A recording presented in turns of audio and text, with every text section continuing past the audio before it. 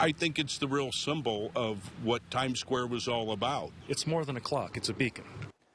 The famous Times Square clock on Fort Myers Beach is gone. Hurricane Ian destroyed the staple that has served as a backdrop for so many family photos. As NBC2's Gage Goulding reports, there's already a push to bring it back. In a place where time seemingly never even mattered, that clock always watched over us. It was an icon, a staple of Southwest Florida. Now, just like many of our favorite bars, shops, and restaurants, we can only find a little piece that will take us back to the good times. It's devastating. I've never seen anything like this in my life. Take a walk through Times Square. The once lively community center is now the epicenter of our worst disaster. You see things on television, and you see pictures, see things on the internet. Until you see it in person, you can't imagine what the scope of devastation's really like. You used to be able to look up and see the clock. Now to see what remains, you have to look down.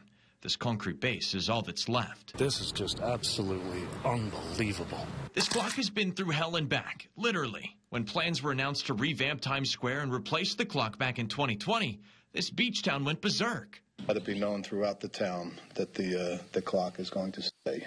And when it broke down earlier this year, the town wasted no time to fix it. It's more than a clock, it's a beacon.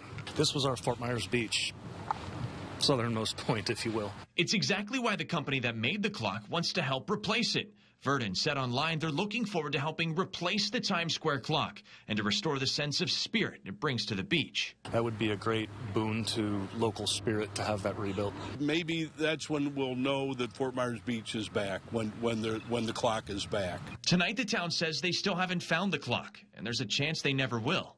But will they build it back? Well, that's a question only time will tell. Reporting on Fort Myers Beach, Gage Goulding, NBC2.